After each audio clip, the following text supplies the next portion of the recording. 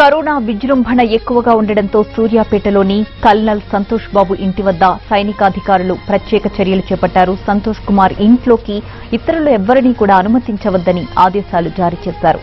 సంతోష్ బాబుకు నివాళులర్పించే వాళ్లు భౌతిక దూరం పాటించేలా చర్యలు తీసుకున్నారు. సంతోష్ కుమార్ ఇంట్లోకి వెళ్లే వారికి మాస్కులిచ్చి శానిటైజ్ చేస్తున్నారు.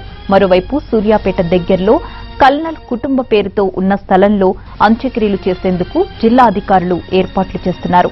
తాజా సమాచారం మా ప్రతినిధి చారి అందిస్తారు. మనం కల్నల్ సంతోష్ బాబు ఇంటి దగ్గర ఉన్నాం. ఇంటి దగ్గర పరిస్థితిని మనం చూస్తూ ఉన్నాం. ఇప్పటికీ కుటుంబ సభ్యులకు సంబంధించినటువంటి వాళ్ళు సన్నిహితులు మాత్రమే లోపలికి అనుమతిస్తున్నారు. ఒకవైపు దేశవ్యాప్తంగా కరోనా ఉన్నటువంటి నేపథ్యంలో పూర్తి స్థాయిలో ముందస్తు జాగ్రత్తలు కూడా తీసుకుంటున్నారు. ఇక్కడ వచ్చేటువంటి వాళ్ళందరినీ కూడా ఒకవేళ భౌతిక కాయం చేరుకున్న తర్వాత కూడా భౌతిక దూరాన్ని పాటిస్తూ పార్థివ దేహాన్ని సందర్శించే వీలుగా చర్యలు తీసుకుంటున్నటువంటి పరిస్థితి అయితే కనపడుతుంది. ప్రస్తుతం మనం సంతోష్ బాబు నివాసంలో ఉన్నటువంటి ప్రస్తుతం పోలీసు అధికారులు అలాగే వివిధ శాఖలకు సంబంధించినటువంటి అధికారులు కూడా ముందు జాగ్రత్తలు తీసుకున్నారు. మిలిటరీ ఆదేశాల మేరకు ఇక్కడ ఉన్నటువంటి పరిస్థితులన్నిటిని కూడా ఎప్పటికప్పుడు సమీక్షిస్తూ జిల్లా కలెక్టర్ అలాగే పోలీసు ఉన్నతాధికారులు కూడా సమీక్షిస్తూ ఎప్పటికప్పుడు ఏర్పాట్లు చేస్తున్నారు. ప్రస్తుతం సంతోష్ బాబు నివాసానికి భారీగా ప్రజలు కూడా వచ్చే అవకాశం ఉన్నటువంటి నేపథ్యంలో ముందస్తు జాగ్రత్తలు తీసుకున్నటువంటి పరిస్థితి అయితే కనబడుతుంది. ఇప్పటికీ తెలంగాణ అలాగే దేశవ్యాప్తంగా కూడా కరోనా ఉన్నటువంటి నేపథ్యంలో సామాజిక దూరాన్ని పాటించడం ఇలాంటి చర్యలను కూడా తీసుకున్నట్టుంది. మనం చూస్తూ ఉన్నాం. సంతోష్ బాబు ఇంటి ముందు ఏర్పాటు చేసినటువంటి బాక్సుల్ని చూస్తున్నాం.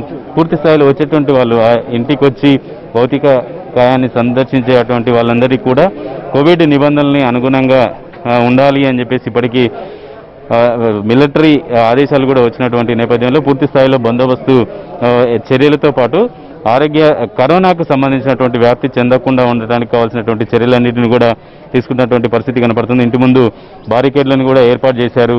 ప్రస్తుతం మనం చూడొచ్చు సంతోష్ బాబు నివాసానికి వచ్చేటువంటి సందర్శన కావచ్చు, కుటుంబ సభ్యులు కావచ్చు, సన్నిహితులు కావచ్చు, ఎవరొచ్చినా కూడా సామాజిక భౌతిక దూరాన్ని పాటించేందుకు వీలుగా మార్కును కూడా ఏర్పాటు చేశారు.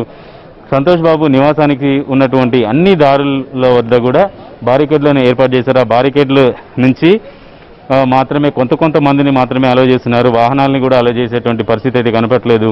కోవిడ్ నిబంధనల్ని పూర్తి స్థాయిలో ముందస్తు జాగ్రత్తలు తీసుకొని ఎలాంటి ఇబ్బందికరమైనటువంటి వాతావరణం కాకుండా కరోనాకు సంబంధించినటువంటి వ్యాప్తి కూడా జరగకుండా ముందస్తు జాగ్రత్తలు తీసుకుంటున్నటువంటి పరిస్థితి అయితే కనపడుతుంది.